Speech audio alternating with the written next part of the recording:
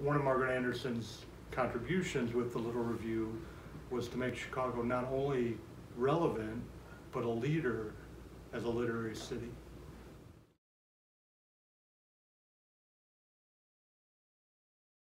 Margaret Anderson was the driving force in making the Chicago Renaissance effective by risking jail time and financial ruin in order to publish unconventional work that otherwise might not have been circulated. The Chicago Literary Renaissance was a period of time from around 1912 to 1925. Many artists began resenting the increasingly material and industrial society and the lack of traditional values. Before Margaret Anderson, there were some artists in Chicago who were somewhat well known, but for the most part, Chicago was disregarded as an art town. New York was the hub for art in the U.S. at the time. Margaret Caroline Anderson was born on November 24, 1886, in Indianapolis, Indiana.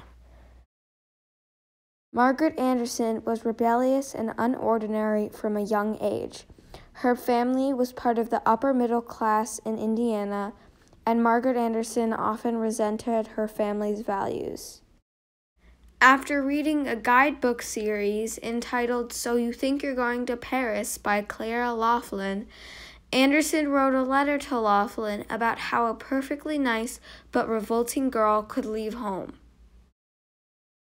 Laughlin responded to the letter by inviting Anderson to Chicago to talk with her.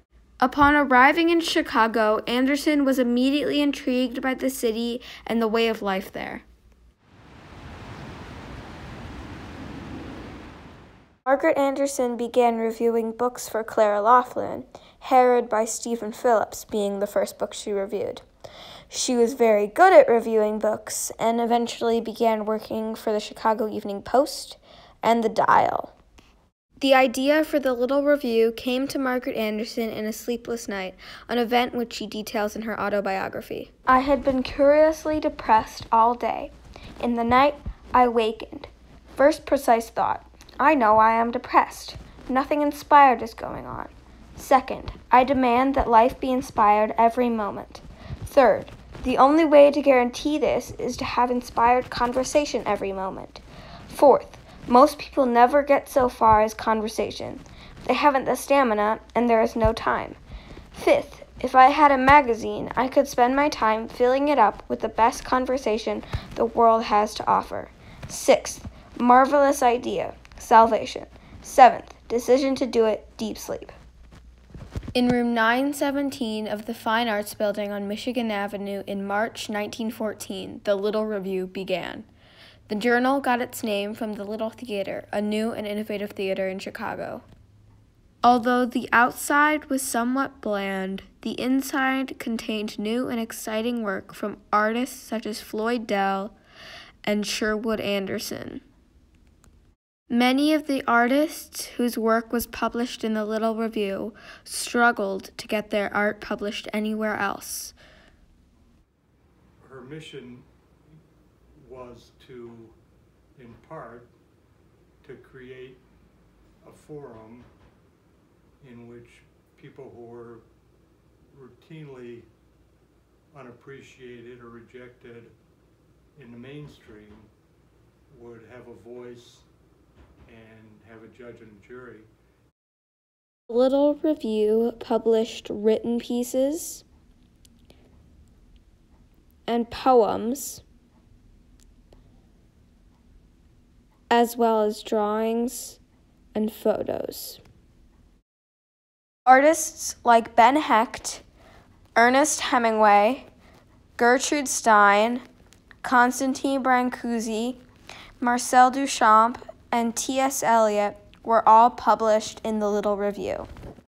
Because of the Little Review, authors like Anderson, Hemingway, Floyd Dell, T.S. Eliot, Juna Barnes, and others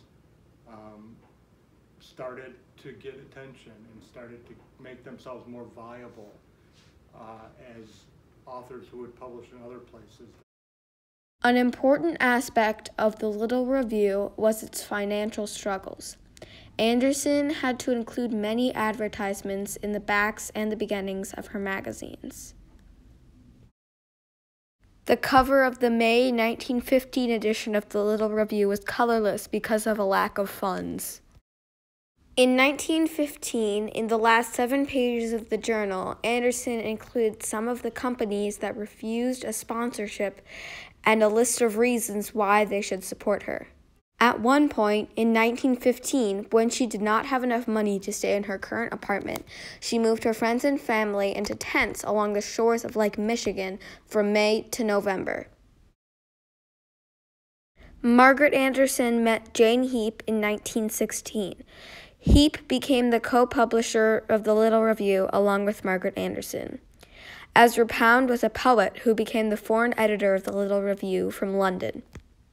The most famous aspect of the Little Review is that it was the first place that James Joyce's Ulysses was published from 1918 to 1920. In 1920, multiple copies of the Little Review containing Ulysses were deemed obscene and seized by the United States Postal Service and burned. Anderson and Heap were both fined $100, about $1,300 today, but Ulysses was eventually allowed to be published, and because of their determination, James Joyce's Ulysses is now one of the most famous novels of the 20th century. James Joyce could not get published. Nobody would publish that book at the time, even in Europe.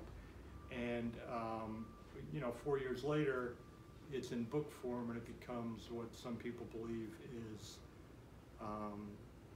one of the best novels in the English language. The October 1917 issue was suppressed as well by the post office because of Wyndham Lewis's Cantleman's Spring Mate. In 1923, Anderson and Heap moved to France with the Little Review. In 1925, Margaret Anderson gave the Little Review to Jane Heap, who continued it until 1929. Margaret Anderson died in 1973 in Le Cannet, France. Many small presses in Chicago have built off what the Little Review and the artists it's published created, and the Little Review and the artists it published helped make Chicago one of the most important art towns in the Midwest.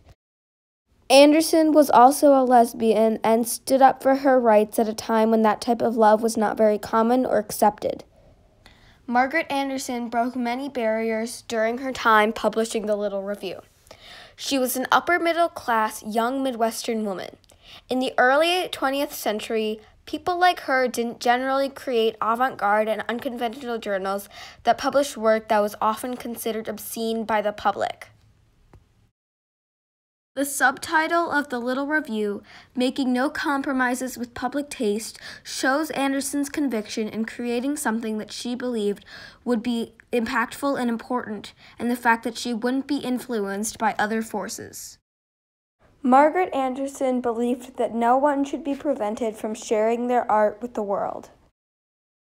Her journal was censored by the post office and had many copies of her journal burned or confiscated, and even risked jail time in order to publish the Little Review in the way she believed it should be. Little Review gave artists who were important contributors to the Chicago Renaissance a place to publish art which no other publishing companies would print. She gave many artists a chance to publish their work that they may not have been able to without the Little Review.